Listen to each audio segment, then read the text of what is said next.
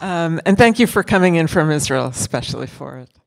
Yeah, we just wanted to say it's a very surreal experience being here in the middle of what's going on now in Israel, and being here, showing this film in these times makes it much more powerful and emotional for us.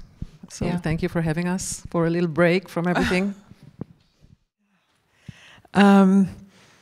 Let's start with Sharon. Both you and your co-director Golan Reyes have a personal connection to the story. How were you thinking about making this film for a long time, or what motivated you to do it?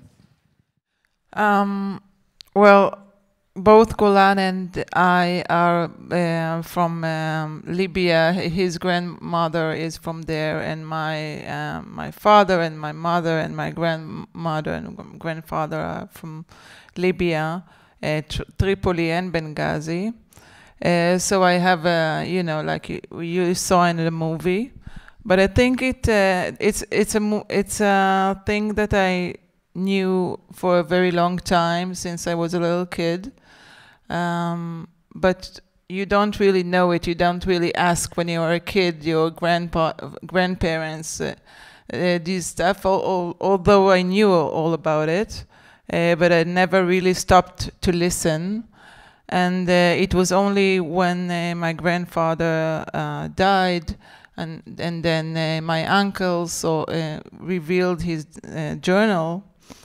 And actually, he revealed a piece of history that was never told before, and that was very moving for him and for us as well, because it's the only proof and evidence that this thing really happened, because there are many survivors that talk about it, but it's the only oral, but it's the only document from that piece, from that area, so from Giado. So it was very, and then after we heard about it, and he translated a diary from Italian to Hebrew. Then the story that was my grandfather's story was passed to my uncle's story, and then to me as well. But like you saw, it was always in me, because my second name is Ada, and I knew that, and I just it was only waiting to be revealed. So. And have you thought about publishing the journal, the whole journal? Actually, my uncle did that. Yeah, there is a book with that translation, yes. When did you develop the form of the film, and at what point were those gorgeous animations created and the models? Please walk us through the different elements. So when Sharon called me at first, when Sharon and Golan were thinking about the movie, we realized we have no visual source of any kind, no videos, no pictures, no nothing. The only thing we had was the journal and the memories of the survivors. So we decided to create this camp from only based on memories, and we had a one black and white picture that we are still not sure if it's real or not. What do you mean? We don't know. So there is a picture in the book, actually, and very blurry. Very blurry. We can see the footage here. So we based it mostly on memories of the survivors, and then the animation part, who was beautifully drawn by Adi Gershon, the artist, and animated by Ran Jurgensen, the animator.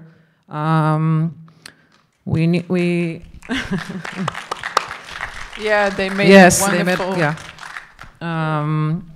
made, so the base was again the ink in the journal. We wanted to use the feeling that we had when we first saw it. It was partially completely erased. Some pages we needed to recreate. reprint it, and the journal was our main source. We also, it was very important for us to use the combination of the journal in the camp in some scenes as a part as our desire to live again. Yeah, we really wanted people to feel that he actually sat there and wrote in this little cabin. He sat there and wrote. So I think this solution was really beautiful, because the writing through on the walls and like in the sand, and it was really beautiful used. And another thing is we kept it with no face, so there are no faces, and we kept it very symbolic, the camp, so everybody can, feel it. And at the screening at the Jerusalem Film Festival, we had Allegra, and she is 96. I think she is the oldest survivor. And she stood up after the screening and she said, "I was there." It was so funny because she, for the first time, she saw a footage of the camp. So it was very moving for us. Oh, it must have been. Yeah, I was actually going to say the writing really makes you picture a person writing, and but part of it is also the sound design, I think, which is wonderful. Can you talk about that? The sound design? Yes. Wow. Well, like Arit said, also in the video and the sound, we had nothing. We had something to create. We had to rewrite and recreate the camp and recreate the sounds that we imagined that was there. And because there was no people, we decided that there won't be any miniature figures or stuff like that. Yeah. So we based it really on the I remember when we talked with the soundman, the sound designer. I told him I wanted how the sun sounds like, because it's a sunny place. It's not like the Eastern Europe, like what you know about Holocaust in Eastern Europe. It doesn't sounds like that and doesn't feel like that. It doesn't snow. It has a very different sound, and we really wanted the sound of a desert, a sound of a place that there is nothing in it, a sound of the sand, a sound of the sun. So we tried. Yeah, it definitely comes across. And I think that this topic, it's very eye-opening and very underexplored. What have the reactions been? I guess you showed it at the Jerusalem Film Festival. You've shown it elsewhere. What kind of responses have you gotten? I think it's basically, I think that people in Israel don't know about this story. They didn't know. I didn't know about the Holocaust in the desert. So people are amazed by it. I think in the Jerusalem Film Festival, we had a couple of screenings and the entire community was there. So her uncle and the survivors. And I think it kind of, it made a closure. It's the first time their story being told on screen. It's going to be broadcast on television as well. So the reactions are amazing and very, very moving, We had people coming over after the screening, telling us, other stories. And, we met a lot of people that we didn't talk to during the making of the movie. And so it goes on and on. It's just, I think it's just the beginning. Yeah. Can you talk a bit about the archival elements, the interviews, how you found them, if you knew that they existed? Yeah, we knew,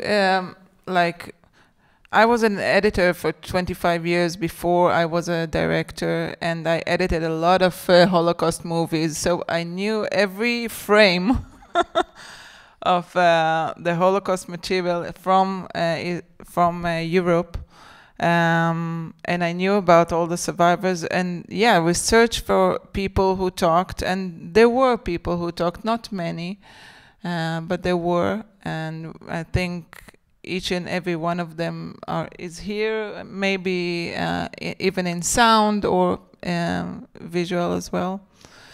And we heard all their stories, but it really combined together to a whole story. And they told the same stories. It was amazing, because there were 2,000, 3,000 people there.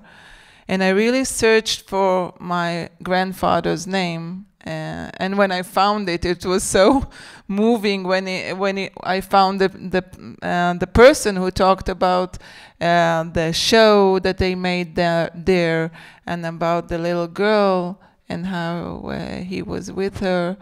Wow, it was very moving to discover that. Yeah, I wanted to add that about the footage, the archival footage, that Sharon knew to recognize footage being shot in Germany or in Poland. It was, we were searching for footage. It was almost impossible to find any. So the shots that are in the movie are basically, I think, most of them. Yeah. And what archive are they from? Oh. Where are they from? Yeah. The archive from Germany. Okay, I see. Yeah, sorry.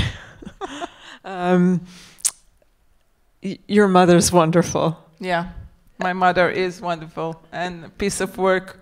Yeah. Can you talk at all about? It's such a natural reluctance to want to face these things. Yeah. It really humanizes the story so much. So I'm sure it wasn't easy, but thank you for convincing her to participate in the film. She's not happy about it. Oh no, I'm sorry. But no, it's fine. Please thank her from us. Yeah, my mother was at a screening and she hated the movie. But it's fine because there is a thing in my family. You don't want to do something, but you do it because you are asked to, and that's it. It's enough. And like she says, I didn't want to be here, but you asked me, so I'm doing it. That's it. I